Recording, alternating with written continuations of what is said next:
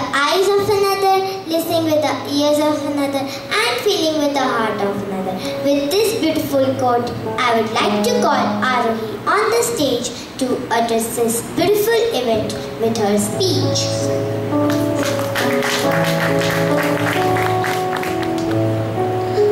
A very cheerful morning to the respected dignitaries, teachers and my dear friends. I am here to present a speech on the topic empathy.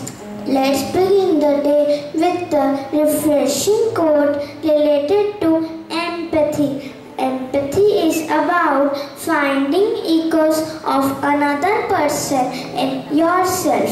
I will simply say that empathy is the ability to understand another person's thoughts and feelings in a situation from their point of view and imagine yourself in their place. Essentially, it is putting yourself in someone else's position and feeling what they are feeling.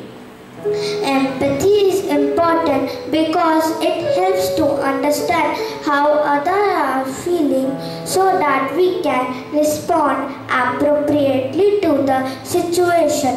It is among the 5 core values and is at the heart of our learning and all we do. An empathetic person is a good listener, patient, understanding and kind.